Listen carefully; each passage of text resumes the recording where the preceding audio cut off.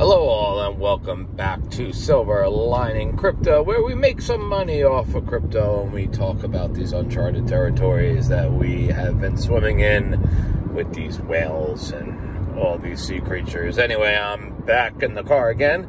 I know you guys are jealous because of the Bitcoin I had on my wall in my office.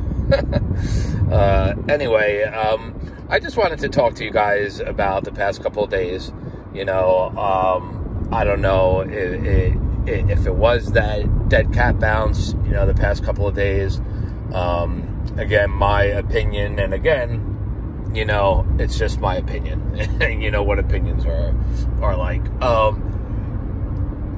I would, this is what I did, is once everything started kind of plummeting a couple of days ago, and once the Grayscale funds opened up, that's kind of when I had moved some of my coins over to stable coins.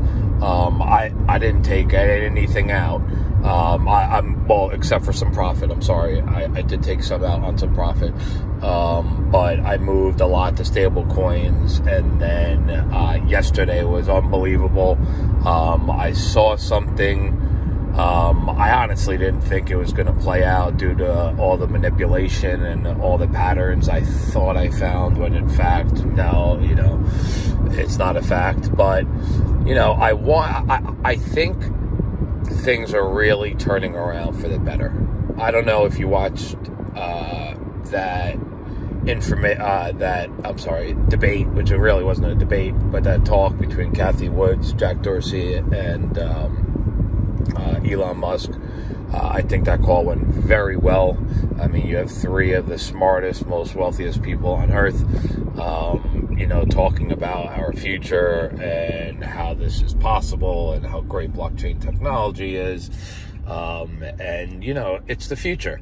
So if you've been holding, if you've been dollar cost averaging, which if you have been dollar cost averaging, I mean, the past couple of days were great days for pickups. I believe, we're above the 32,000 point. And it seems like we're staying steady. That's a great resistance that we got to get, steady.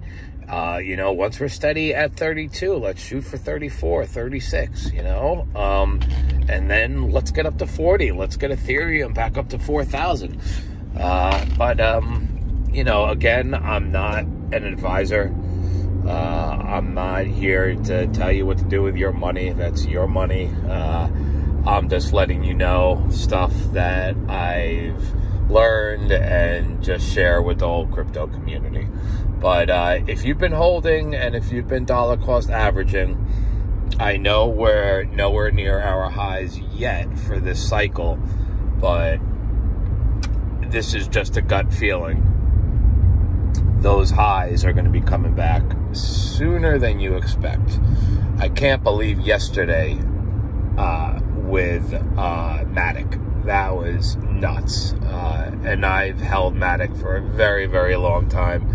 And for it to go up something like 35% yesterday alone, and I believe it's still up a couple of points, that's phenomenal. So we just have to wait for the next 24 to 48 hours. Hopefully everything smooths out, so to speak, and we could officially say we're in a bull run, which I do believe we are. Anyway, I hope all is well. I hope everyone stays green, and until next time.